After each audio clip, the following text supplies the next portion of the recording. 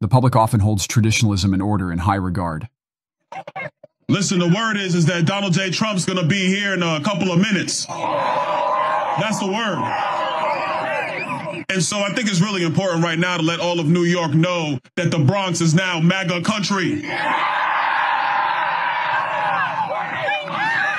Hold on, let's get serious. Let's get serious now. Let's get serious. Let's get serious. All through this country, Joe Biden and the crazy Democrats are destroying America. All through this country, they are raising prices more than you can afford. They are limiting our ability to actually make our own energy here in the United States so we can prosper. They leave our borders open and flood all of our cities, including New York City, with migrants who shouldn't be here. They are not leading on the world stage, and our enemies are on the move. They are suppressing your free speech.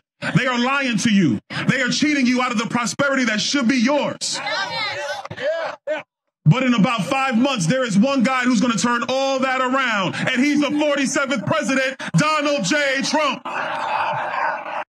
Byron Donalds vehemently criticizes this administration, blaming it for the chaos and disorder that plague our nation, pointing to economic instability and border issues as prime examples.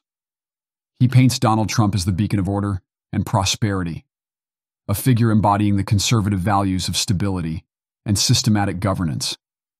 In his impassioned speeches, Byron Donalds exudes a fervent patriotism and nationalism.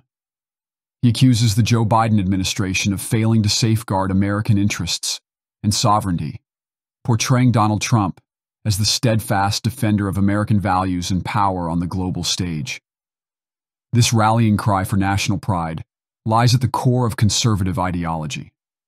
The public often champions meritocracy, where success is earned through individual effort and abilities. Byron Donalds himself, once a skeptic and now a staunch supporter of Donald Trump, exemplifies this journey.